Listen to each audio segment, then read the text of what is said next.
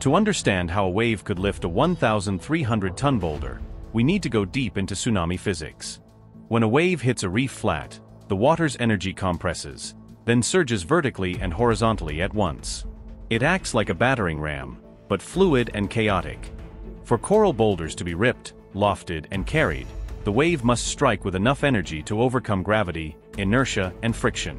That means tens of millions of newtons of force. In lab simulations and field tests, scientists recreated scaled versions of wave boulder interactions.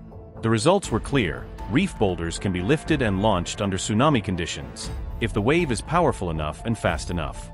Maka Lahi sits over 100 meters from the modern shoreline and about 15 meters above sea level. That means the wave wasn't just tall, it had momentum that defied expectations. The orientation of the boulder, angled toward the sea, also supports this.